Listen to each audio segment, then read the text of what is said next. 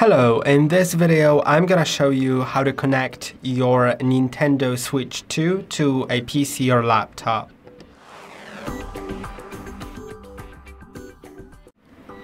And by all that I mean that you can connect your Nintendo to display the video output on your laptop or PC, and of course you can simply connect it to a monitor by just taking the dock, putting the device in the dock, plugging in the AC adapter and HDMI out, and the HDMI should be connected to monitor, and it'll all work once you put the device into the dock. But of course this is not the solution you were looking for most probably.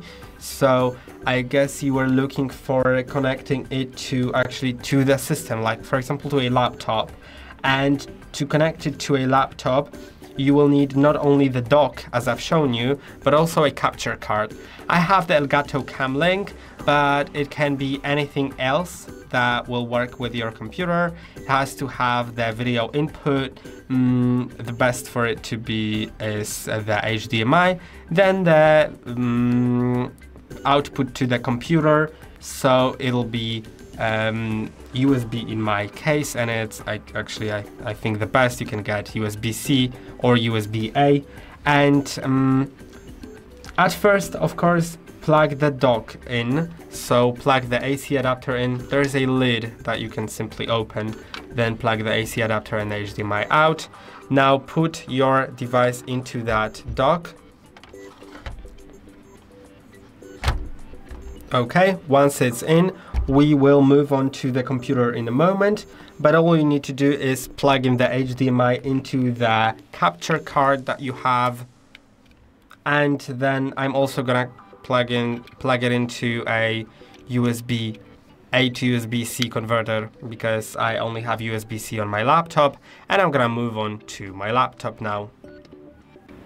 Okay, and now on my laptop, I'll need to get the OBS Studio, which will let me view the image from my Nintendo Switch. So let's search for OBS Studio.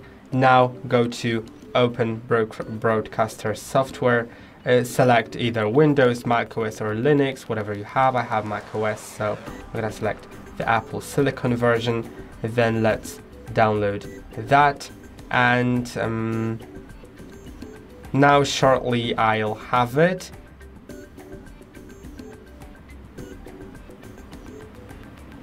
And as you can see, I have it, so I'm just gonna quickly install it. Of course, on different systems this may work differently.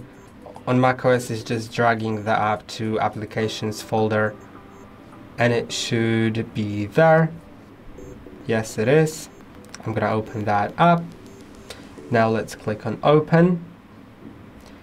Okay, I already have my things set here, so I'm just gonna turn everything to the previous order.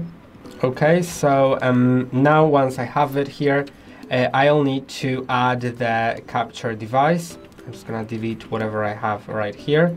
And to add the capture device, just find sources dock, click on plus, and now select video capture device, click on OK. Then as a device, select your Cam Link, your just software. I mean your not software. Select your device, your capture card.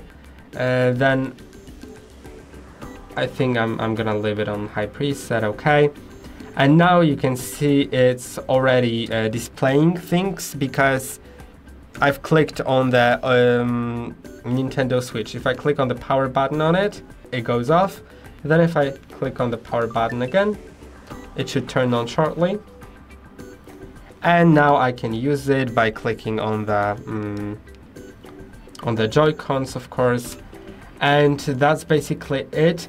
If you want to hide the things on the side, then on Windows, if you go to View at the top, you'll have an option to select full screen option that I don't remember what it's called, but it'll only display your your canvas.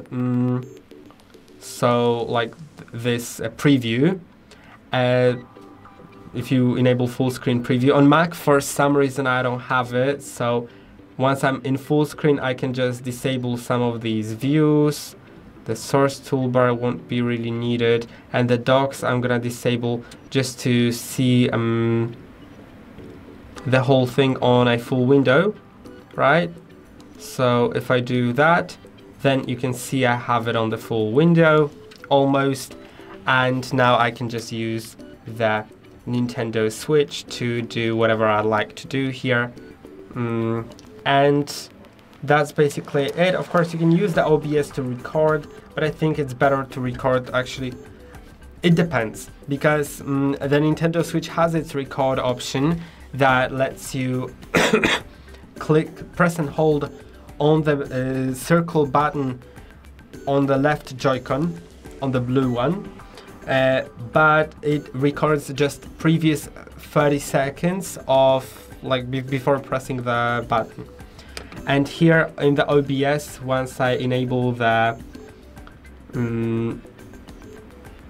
I forgot, it's like the, I think, controls, I can click on start recording, and it will start recording my screen, this like from here. So I can, for example, record my whole gameplay from like an hour or whatever time I'd like.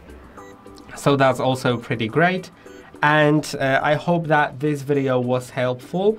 Don't forget to like and subscribe, and see you in the next one.